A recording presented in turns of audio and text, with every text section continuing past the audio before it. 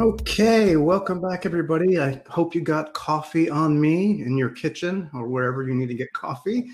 Hopefully, you are at the right session. This is the how to build products and ecosystems for, how to build a connected product for the home, more on the enterprise side. Stacy has that session. So if you want to be in that one, just click the sessions button on the left-hand side of Hopin. You can switch over. I won't be offended. I promise. It's okay. But this makes sense. Stacy's really into the enterprise side of things, where I've been doing or covering the smart home for a better part of a decade now, before IoT was even coined, I guess. So hopefully you are in the right spot. And before I introduce everybody on our panel, I just want to say this is hopefully going to be more of a roundtable so that you don't have to hear my silliness. Instead, you're hearing great thoughts from our panelists.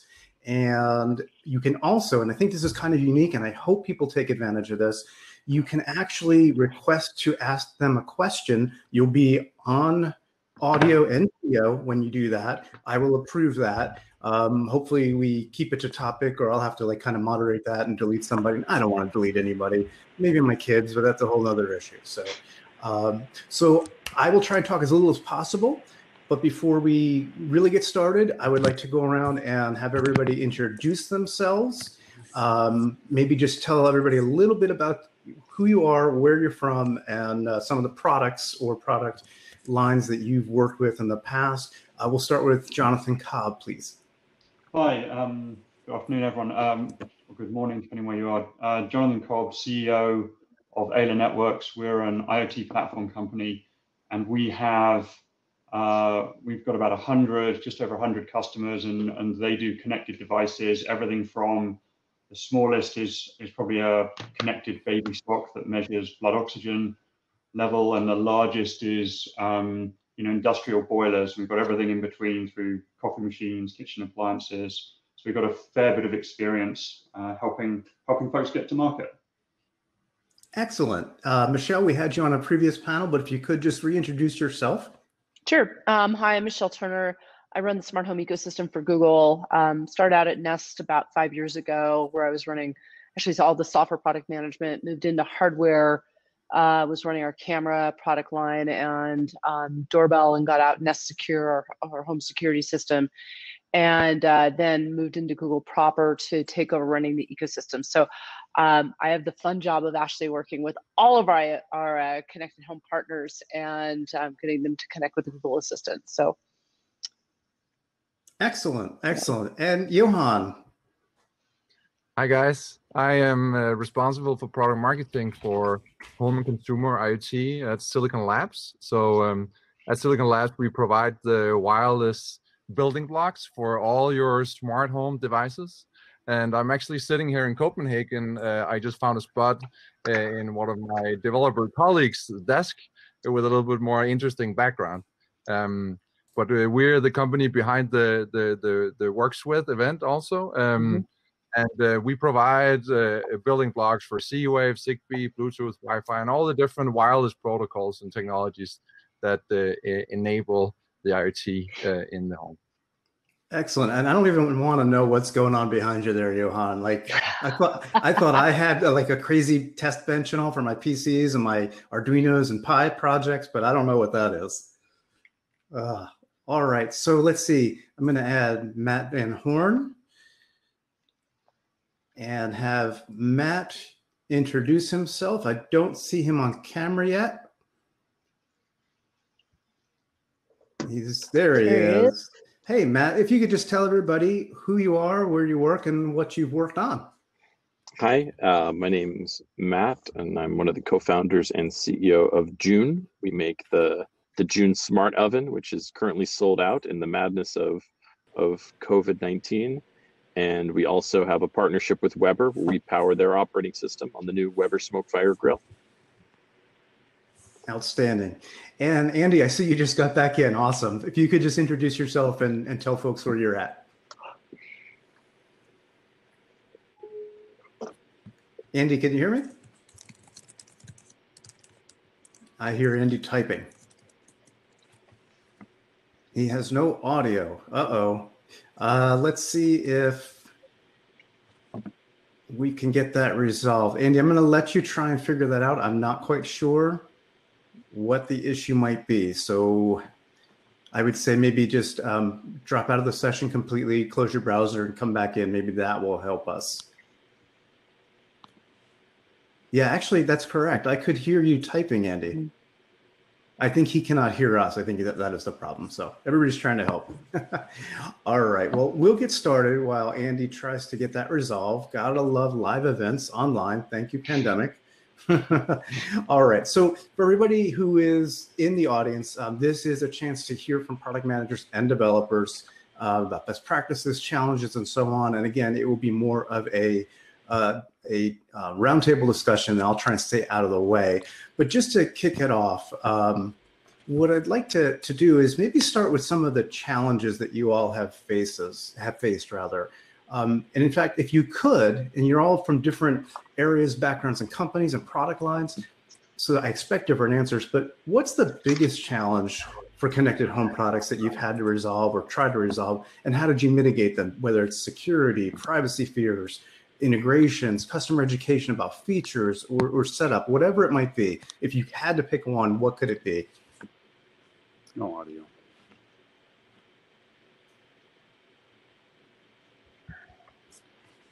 Can you all hear me okay?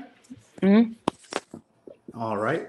Yeah. Oh, are you having a hard time picking just one challenge because there's so many? Yeah, there's a lot. I was like, yeah. I hear you. Well, let's focus on one that maybe we haven't discussed in some of the other discussions, and I would say privacy fears. And I know we're trying to make a move towards as much localization as possible to help mitigate that, but what other aspects could we tackle there, or what other ways can we bridge that challenge or that gap in the meantime? Well, I can start with this one. So with June, so we've put a camera in your oven.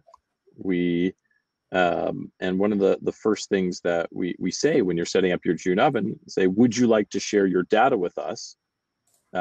This data will help us improve the ecosystem for everyone. And with that, users have a choice right off the bat. And so if you say no, we've created this experience where you kind of have the best in class food recognition, cook programs, etc., but it's not able to get better. But we've kind of have over-engineered and been thoughtful about how to create almost this offline experience.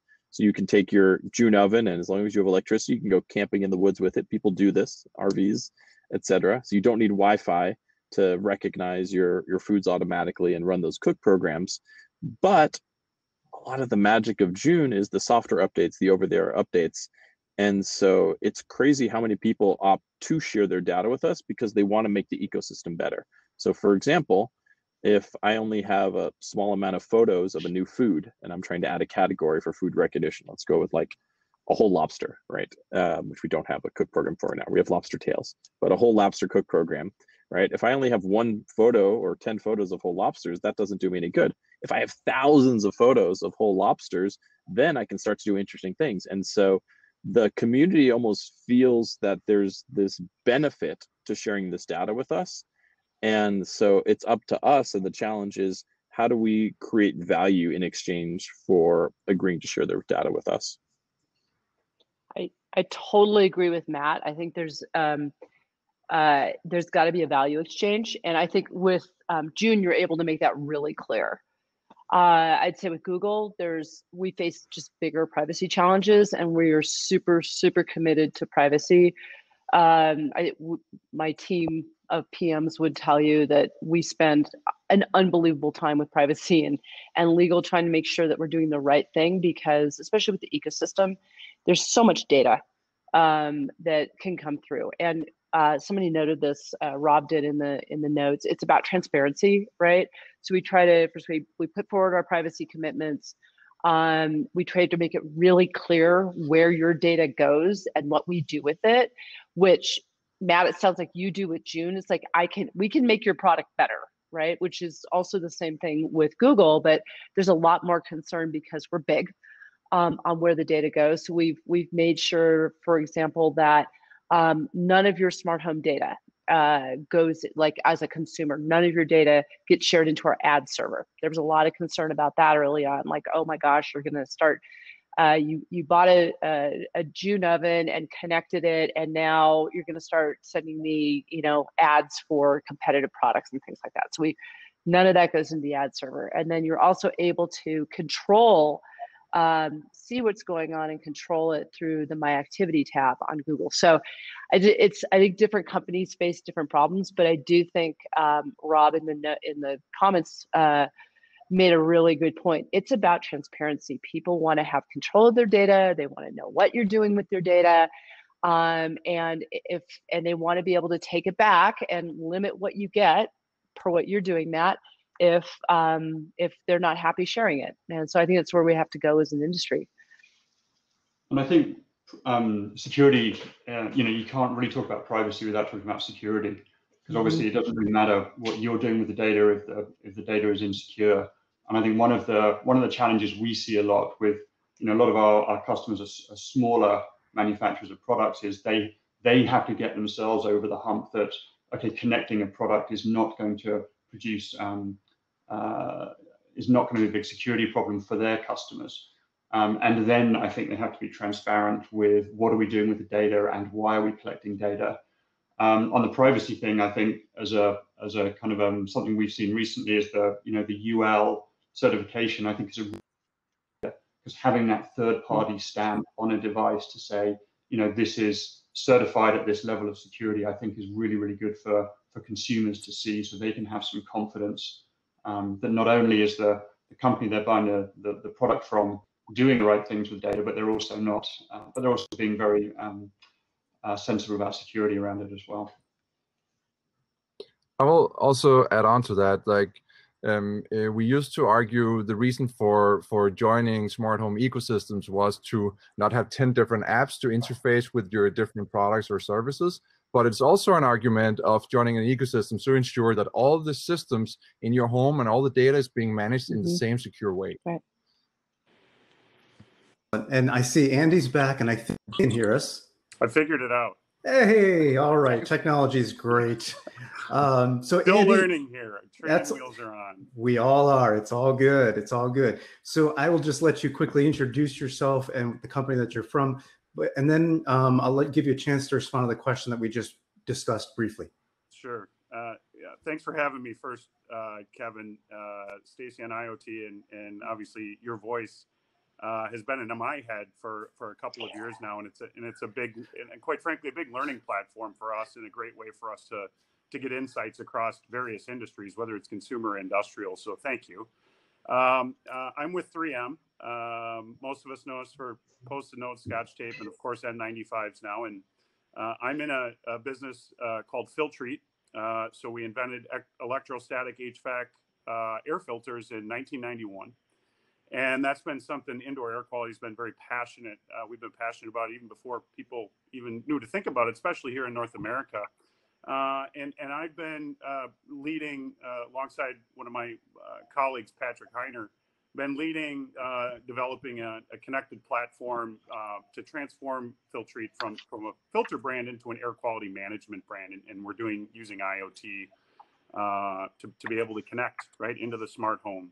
And so that's been my role the last couple of years, last 2.5 years, hardware, software integration, cloud and platform development, again, internally across our different, both business groups as well as, say, corporate platforms, and then external as it relates to development partners, both from a software and cloud standpoint, as well as folks at Google and Amazon. And I was listening this morning, I love Ginger's kind of 1 + 1 = 3. The smart home is really about the sum of all of its parts, and that's really our mission, is to bring more air quality awareness into homes. Awesome. So what we were just discussing, if you want to chime in, sure. What's the biggest challenge you have faced when it comes to connected products? And we specifically kind of focused on privacy, because that seems to be, from a consumer standpoint, people want to share their data to get a better product, but yet don't want to share the data to give too much away. So what have you experienced there? I've experienced what Matt has experienced. Everything is challenging, right? I mean, there are multiple moving pieces in creating connected products, especially hardware, software. And the challenges are different than, you know, even 3M is historically used to. I mean, we're a material science company, so software and a software, let's say, ongoing added value proposition to consumers, communication with consumers, and you know, unearthing problems that consumers or homeowners don't even know that they have. And so that education curve, I think, of trying to educate, you know, consumers on what the value prop is and how we can help in ways that you've never thought of us being able to help before. And then B, to your point about data privacy and data security, you know, this is something that we take incredibly seriously, just as I'm sure everybody else on the call, but we're very sensitive about ensuring that we try to communicate to users that ultimately the data is theirs, right? You own the device, it's your data, and our goal and our mission is to be able to use that data to improve the product or improve the user experience. And quite frankly, it's an everyday challenge, and something that we talk about internally is how do we continue to communicate that the data that the user shares with us is really intended to help us make the product experience better, make it smarter. Again, Matt, you had a great example of you know, consumers not seeing your cloud costs, but ultimately your cloud costs, like for you to improve, I can improve the product over the product's, you know, life cycle.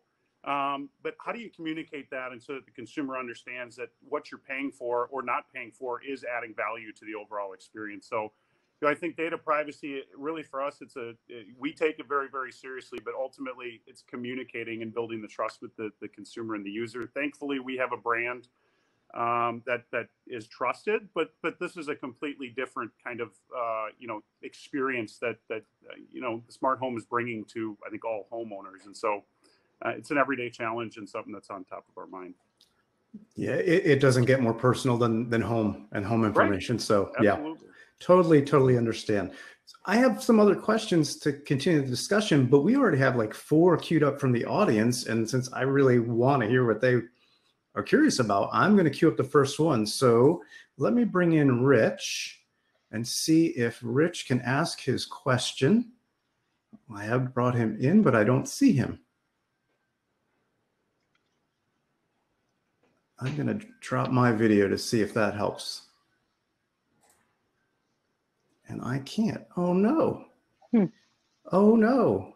All right. Let me see if I can figure that out. But in order to keep the conversation going, I'm curious. We talked about this briefly this morning, but I'd like to dig into it a little bit deeper. At this point, it's 2020. Do we see you as a collective group, or even just as individuals, are IoT standards becoming less of a challenge for product design in the home, or are we not there yet? And I know Connected Home over IP hopes to fix this. I know some of you are involved, some of your companies are involved with CHIP, but I'd be curious to see where you think we are when it comes to standards. I can take a first stab at that. From Silicon Labs supporting all the standards for the smart home, we get this question every day, right? Which technology should I base my new product on? And that is probably still, with the initiatives going on, still a huge challenge for the industry. Also, what do we have today and what will happen next year and a year from then? The lifetime of my product might be 3-4 years. How do I ensure that it stays relevant in 2 years when the consumers are in a different context? So that is one of the biggest challenges still for the industry. Now, the project Connected Home over IP really is the first big initiative that brings all the biggest industry players together, and the prospects of that is huge. But there's still also several technologies and building blocks involved in that big initiative. So it's not going to solve everything for the home, but it's a very big, good first step. So we see, again, across a fairly broad range of consumer products, what we see is everyone pretty much is adopting Alexa and Google Home. We're not seeing a huge uptick on smart things. We're seeing some HomeKit, but the interesting thing in terms of the state of where we are is all of these standards are evolving constantly, and then if you kind of take it one step further, when you think about the fact that you probably have a mobile app, it's probably on an Android device, it's probably on an iOS device, and those are evolving as well, and those standards are evolving. I would say we have a long way to go to get to a point where it's easy for people building connected devices to say, yes, I'm playing as part of these ecosystems, and I'm future-proofed, and I'm well protected. And I would say probably 80% of our engineering time is directly or indirectly related to playing in that evolving ecosystem, whether it's voice, UI, or other third-party services. And I can chime in here. As somebody who deals with a lot of different partners in the consumer ecosystem, right now it's really expensive for these partners to develop because there are so many different protocols out there. And what it forces these device makers to do is have multiple SKUs for their products that are lightly differentiated, and it's expensive for them to maintain, to build and maintain. And I think that's really a problem for the industry. And a lot of times also, there are hubs required as well. That adds cost, and those costs just get added on to the consumer, passed on to the consumer, which raises the price overall of an already fairly expensive industry. And so Google's involvement in Project Connected Home over IP in many ways is meant to try to help bring some standardization so it reduces the burden on the device makers and lowers their costs. And as those costs lower, then the cost of the consumer can lower, and it just opens up. We're hoping it will open up consumer IT even more, or IoT even more broadly. And I think that's a big challenge that we have today. So, Jonathan, you're right. Project Connected Home over IP isn't going to solve everything, but I think it's going to solve, hopefully going to solve a few of the more endemic issues that we have today in consumer IT or IoT that are just continuing to sort of cost us out of the prices out of the industry or prices out of the market with consumers. Yeah, I'll piggyback on that. And, certainly we are, we consider ourselves leaders in filtration and our material science, nonwoven, technology that traps and captures the particles from the air. The connectivity and building that connectivity into the products is, from a regulation standpoint, is a very big challenge for us, both here in the US as well as we think about global markets, because we're in China and we're in APAC and we're in India and we're in Australia. We stand to be able to be an air quality leader across the world, but the connectivity and the standardization is a challenge. And so we see ourselves as kind of trying to lead there, but also follow along kind of on the heels of what, Michelle, you were talking about, which is, we look to yourselves and other, big platforms or providers within the space to try to bring some standardization, because you're exactly right. For us to get into hardware, just like Matt, or just like, any startup, while components, our component costs continue to come down, sensors continue to come down. A lot of other costs that go into building a connected product. You talked about the BOM, and then trying to communicate that value proposition to a user, and why would I pay more for something that's connected?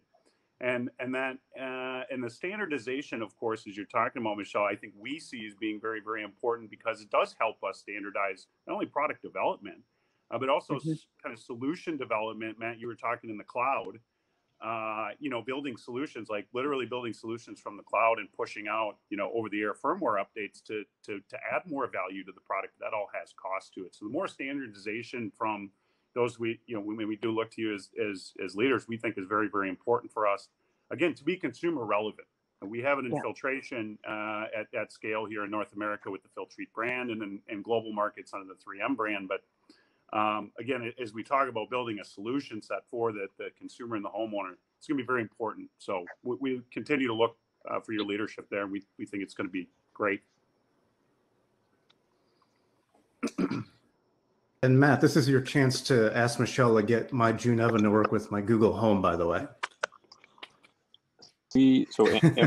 Full disclosure, Amazon's one of our investors, so we are a Alexa only company right now, but we're not restricted. I can say that we could build for Google Home. I think. Let's chat, Matt. I think that just one of the big challenges with this industry, kind of the different platforms for connected smart home, is that we haven't been able to solve this problem between iOS and Android to kind of have consistent user experiences across iOS and Android. After how many years of mobile into this are we? What, 2007 January the iPhone was introduced, right? So it's been over a decade that we still can't figure that out. So I don't know that there's going to be an easy path without investing a lot in design, user experience, and engineering to give best-in-class experiences for all these platforms. And so it's a very unsolved problem, I see, which is a bummer, because I would love to be platform agnostic, but we've had to make bets and choices so far, and that's a bummer. We're not on Google Home right now, which I know frustrates a lot of our customers. Well, in fairness, I'm not frustrated, but I tend to review and use a lot of different devices and platforms and systems, so I'm switching all the time. So when I have something that works on one thing and then it doesn't on the other, but that's atypical, I think. That's atypical. So let me see if I can bring in, I have 3 more people in from the audience. I'm thinking the first person just dropped. So I'm going to try Daniel. Let's see if this works. And there's Daniel. Welcome. There you go, and hopefully you can hear me and see me all right. We can. Thanks, Kevin, and I'm a big fan of the show, as I'm sure Stacy's told you. So my name's Daniel Mineta. I'm from Ayla Networks. I also happen to be the marketing chair for Project Connect to Home over IP, so I've been really enjoying this conversation for the past 10 minutes or so. But I really have more of a personal question. So my question is, we work with a lot of customers and partners building connected products, and I kind of group them into 2 categories. Companies that see connectivity as a feature, like we're just going to throw Bluetooth in this product as a premium option, and customers who are making, connectivity part of their business model, part of their core value proposition, part of their relationship with customers. And we see a lot of big differences between those types of companies. Like, how do they see support? Do they still see it as a traditional cost center they're trying to minimize? Or to many of the points that you've all raised, do they realize that connected devices are, a long-term 2-way relationship with customers and are a core part of the product?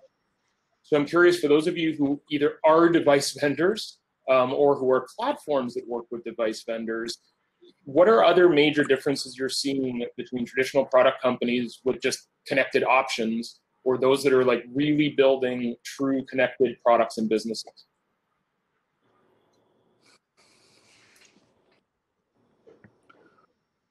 I suppose the two big things we see are, so way of working. When companies really embrace connected products, connected product lifecycle, they think about typically a software stream that they continue to develop, and then they intersect it with different hardware releases, versus thinking of the hardware product release being everything. And then the other difference is how they think about support, which is ongoing, proactively, going out to Amazon reviews, going out to the App Store, checking the feedback, making updates, getting into a regular cadence of updates. And then the third big difference we see is use of data. Usually there is a business model or a business case based around use of the data, which becomes front and center, which is not the case if the company is staying kind of more traditional business model. I can chime in there with I think a real world example, Daniel, of some of the some of what we're seeing right now in the appliance industry. So a few years ago, we had connected appliances, and there, you would have, I won't name any of the specific names, but you might have a connected washer dryer, or you'd have a connected oven, and or they might have one product line that was their connected product line.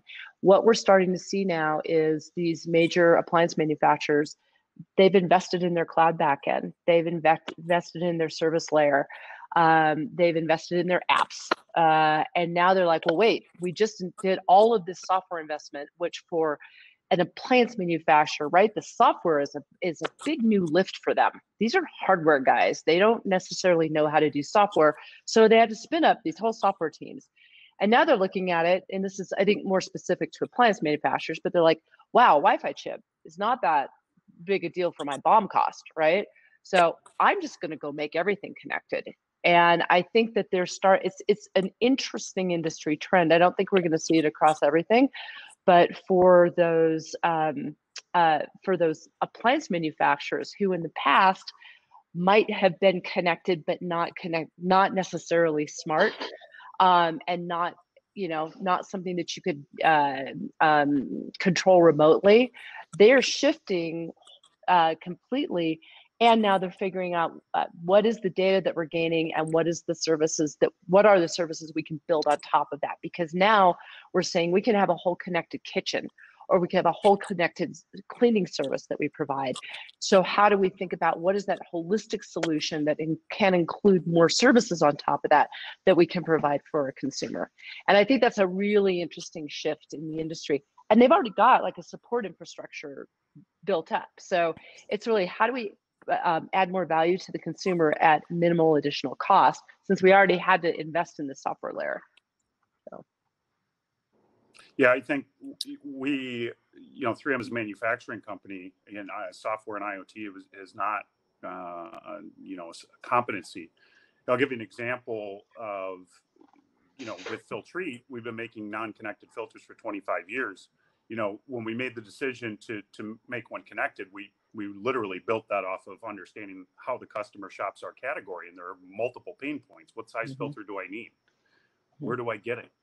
When is it need to be changed? Is my home or my system different than anybody else's? And so to bring, let's say, a better user experience to the filter management experience that we have today. But that also required us to think about, well, what else is the consumer looking for? How can we help the consumer or the homeowner know better so they can do better? And I think a lot of our, let's call it IoT and software development, user experience, we've been building a lot on the fly. I mean, these are features that we try to get insights, and we try to get feedback from customers. We've even had to set up, let's say, an additional layer of support. So we have to think differently about how our customers are connected 24/7 in our business, where typically, you weren't connected with a filter. So it's completely, I think, changed over the course of the last couple of years. We've been, supporting and selling the smart air filter, and we're looking to take more steps to advance, devices which can have a more proactive way of managing air quality in the home. We really try to think through what is the use case, the user story, and how will this connected, right? What should we prioritize to connect that will bring more value to the customer and to the user of our products, whether it's a filter or whether it's a device or whether it's integrating into the smart home and using third-party platforms like If to just make it easier for you as the consumer. If you're using something that we don't necessarily make, humidifier, dehumidifier, but still impacts the value prop of managing air in your home, we need to be able to make that accessible for you. So I think there's a lot of, again, and we're learning a lot as we go. And I think that, again, thankfully, there are industry partners that are trying to make it easier, right? Trying to be more helpful in the home. And, we're trying to follow on that and make sure that we're connected in the right ways, as well as providing the right support. I think that's a big one too. I want to come with a couple of recommendations. So if you're totally new to IoT and you have an existing product that's not connected, and sort of the connectivity comes as an afterthought, from Silicon Labs, we advise those types of customers to partner up with people who have experience, with partners who have experience taking a connected product to the market, because once you're done with developing and producing and you have your product ready in your hand, that's when your IoT journey really starts. You're not at the end of the journey, you're at the journey when you get to that point. An example is with those types of customers that they end up, they're just about to come out of production, and then like, oh, we need to certify. And then the wireless certifications or the ecosystem certifications then takes on a few extra months. Whereas if you have IoT at the core, you know that you need to plan for certification in the beginning, even before you start making your development and such and so forth. So there's very different support models, whether you're new to IoT or whether you're an experienced player. And we, as a technology provider, we highly recommend you, if you're new, that you partner up with somebody who has experience in practice. Awesome. Daniel, I hope that you got a wealth of information out of that one question. I have two other people in here, so I'd like to see if I can tuck their questions in here, if that's fine. Thank you. Thank you. All right, let's see if Sandy is still here. He is not. Let's try Chuck. It's the only other one I have. Oh, here he comes. Although my camera is looking somewhere and I'm talking somewhere else, but that's fine. All right. That's all right. My one quick question to all of you. We keep talking about data and privacy. And I have always wondered that question, because in my mind, data, most of the data, give or take a few points, but 98% of the data is useless. What's useful is that 1 or 2% of key information. So my question is, why are you sending all that data to be churned where there is nothing? So my question has always been, process the data at the end node itself completely. Don't send anything to manufacturer or anybody, and only when there is an exception. An exception might be a burglar came in. That's an exception. Your as Matt was talking about, now instead of having you have a full new different I suppose food product inside. Those are the exceptions, which and where I'm going with this is, you are putting a lot more intelligence into the end node itself, so that it can make the judgment. And in the hierarchy of data, information, knowledge, and wisdom, you are keeping most of it. So that's point number one. And number two is, why are people not building, if you want to call it, an anonymizer server? So you're not attaching name people, their locations or anything, but you get what the data you need without knowing who it is coming from. So those are my 2 points that if people would want to address, I would appreciate it. Great questions. And I just want to say, technically, we're done in about 3 minutes. So if any of the panelists have to drop off, that's fine. But I'll keep this going for a little bit longer yet. So I can answer the first question. And I think just, for us, we're a small company, about 50 people.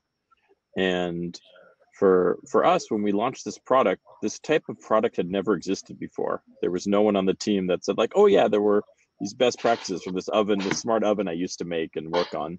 And so I think in the early days, we want to ingest and pick up as much data as possible. And then as we start to see what's actually useful and what actually brings value, then we can kind of start to be more smart and more intelligent about what we're taking.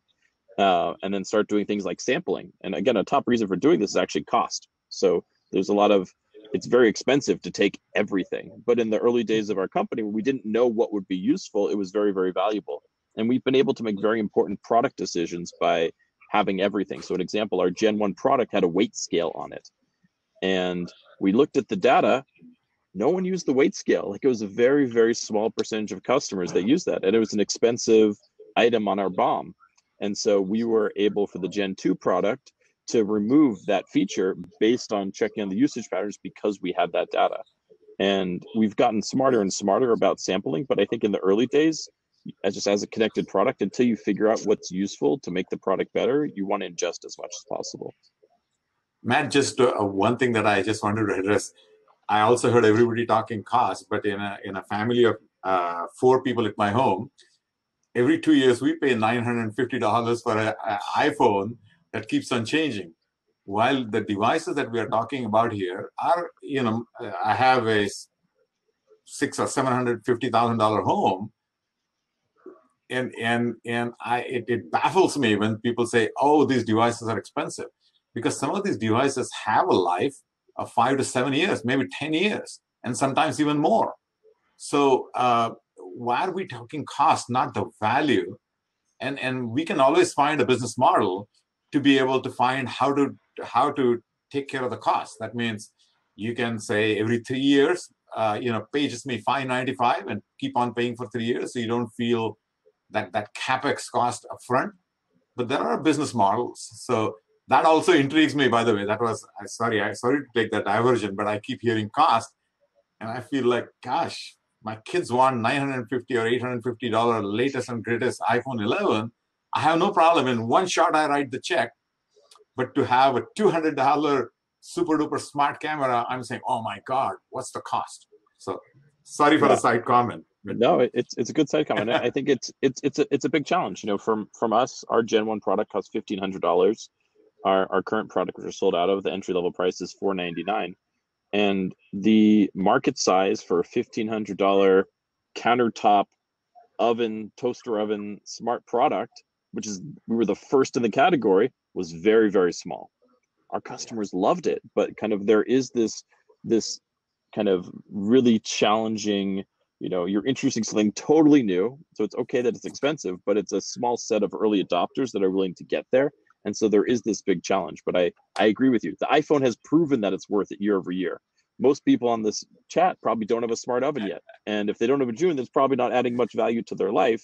And so it's a very hard business challenge. Thank you, Sandy, so much for the question. I'm just going to move on for a second here. And let's see, I don't think I have any other questions. Does anybody need to drop? We can certainly drop. Technically, we're done. But if you want to wrap up and say what's the best piece of advice you might want to give somebody who's starting a connected product other than don't do it, we can go around the room and close up with that. I want to say do it. I think we're talking about a lot of barriers and challenges, but reality is that the smart home space is thriving more than ever. We have really the wind in our backs, all of us who are engaged in it. The consumer wants more smart home. We see that in any region, across any device type, across any type of customer. I want to leave the audience with, as my colleague Matt, he mentioned, joining the Works With conference, where we'll have the hands-on training to connect with all the different smart home ecosystems in September. So that's what I want to leave with a plug on. Any other last-minute advice for people? Yeah, I'd say definitely do it. We're seeing, we look at same device sales, same connected device sales year on year based on the data we have. And we got, small for Google, we've only got a couple of million devices on the platform, but we basically see same device connected device sales doubling year on year and have done for the last few years. So, connected device sales are on the way up. I would say, I forget who made the point, but the point about making, once you release that first connected product, that's when your journey starts, and plan and prepare for that would be my advice. I'll chime in as somebody who go ahead. Go ahead, Michelle. Just somebody who runs an ecosystem. Totally agree. Like the space is absolutely growing. We're seeing it as well, but make sure you're solving a real customer pain point. And before you start investing a lot of money in your hardware development, make sure you validated that with users. I see a lot of products today that aren't really solving real problems for consumers. There's sort of as we say, a vitamin as opposed to a painkiller. The things that do really well are the things that solve real problems for people today. Just because it's connected doesn't mean it's better. So figure out what that core value proposition is. I know Matt spent a lot of time on this with June, right? To figure out how do we make this whole experience better, faster, easier for consumers. Get there before you start really diving in and spending a bunch of money on hardware. To tackle onto that, like, you know, everyone's saying, do it. I could be the one that does the opposite, says don't do it. But I'll put an asterisk on that though. Like I'm having the most fun I've ever had working on June. It's passionate about food, technology, connected parts, but it's so expensive. Like, and there are so many companies that have run out of money and so many venture capital firms that say, I will never fund hardware again. And it's really, really hard. And so I would try and be clever about how you do something, because just saying like, hey, I'm going to make a keynote presentation and go raise a bunch of money and it's going to be great for B2C, it's almost impossible right now. I hate to be that like negative voice because I'm such an optimist in general, but it's really, really, really hard. And so you need to figure out how you can hack it, how you can convince Michelle's team to help pay for something or help with something. And, you know, a lot of, you know, B2B optimizations, and then maybe you could try consumer later, but it's really, really hard to get started and actually get the capital to do anything interesting in B2C. And I don't know if we were starting June today, I don't know that I would be able to do our initial fundraise, right? There was the excitement of Nest in those early days. Not every venture capitalist had lost money back then.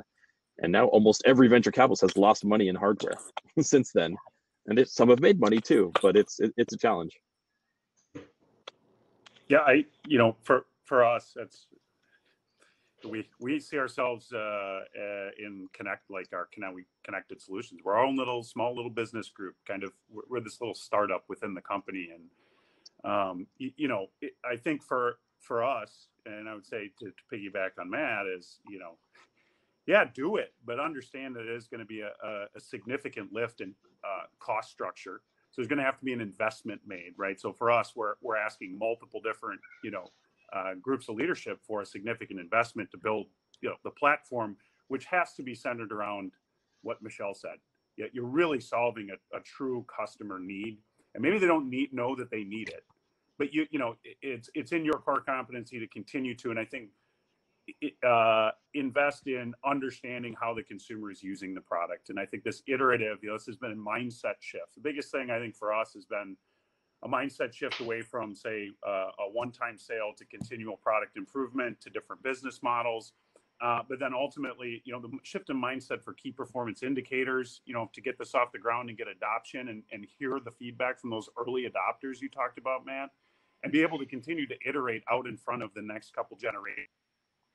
If you don't have that kind of mindset, which is different has been for us, it's going to be a really, really big uphill challenge, being willing to be agile and continually try to improve. So I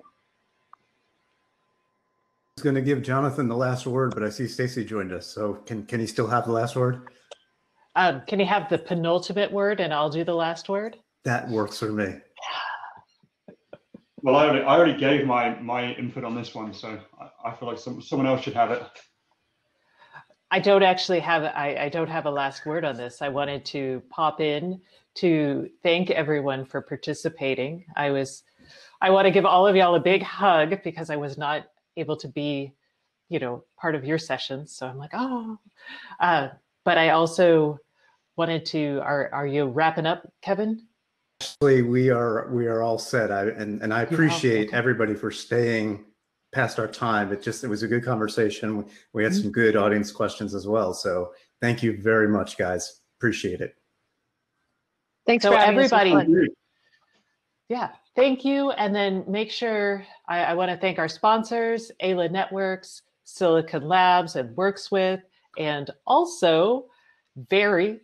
So anybody who wants to stick around, the networking and expo floors will be open until noon PT.